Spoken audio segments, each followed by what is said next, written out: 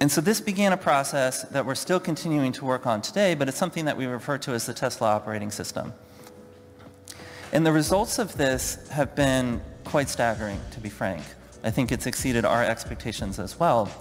Zach Kirkhorn presented Tesla's new operating system at Investor Day. He went over how this piece of software is making Tesla into the most efficient company in the world. Unfortunately, I don't think many people have picked up on this. Today I want to explain what Tesla operating system is and how it's transforming Tesla into the best run company in the world. In case you're new to the channel, my name is Alejandro and I build financial software for VisualStocks.com, which I believe is the best stock research tool in the market today. Alright, so what is Tesla's operating system? Well, in order to run a big company, especially in manufacturing, there is a set of software suites that are necessary. They help companies do HR, payroll, bookkeeping, warehousing, factory services, customer service, and many more. Zach explains Tesla's operating system as an in-house software that they've developed that helps Tesla with all these activities. But there's a big problem. This shouldn't even be possible at all. The theory behind this is like, yeah, it would be insanely good if we could build our own in-house solution that could do all those things for us and save all that money. But there are multi-billion-dollar companies whose only purpose is to build each part of that puzzle. I used to work for the company that provided HR solutions for Tesla and SpaceX in the past.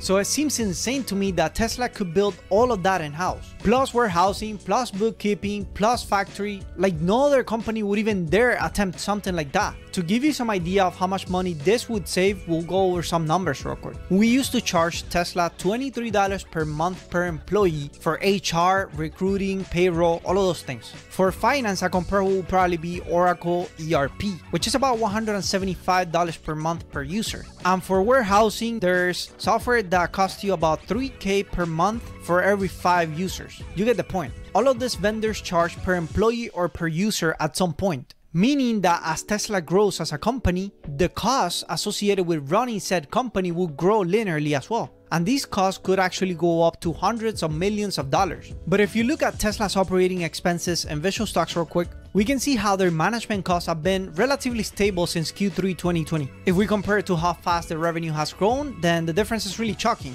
But why does this matter? Why do we even care? Well, in finance, there's this concept called operating leverage, which in my opinion is the most important metric that we can use to analyze a stock or a company. If sales of a business grow faster than the business expenses, then this business profitability improves. That's called high operating leverage. As you can see, for Tesla's operating leverage is through the roof. And that's why net income exploded in 2020 and Tesla stock followed after, doing a 20x in 18 months. A bunch of people got rich, obviously, but I always wonder how could Tesla keep such high operating leverage all these years? And Zach has finally given us the answer to our question, which is Tesla's operating system, which by the way, they're still improving upon. But I still don't understand how Zach Kirkhorn has been able to pull this off. As I said before, this shouldn't even be possible. And I've never seen any CFO or any CEO or any executive been able to do this before. And it's not like they haven't tried. So yeah, let's build everything in-house and save money. It's way easier said than done. Nobody would do something like this, not even companies whose whole specialty is software,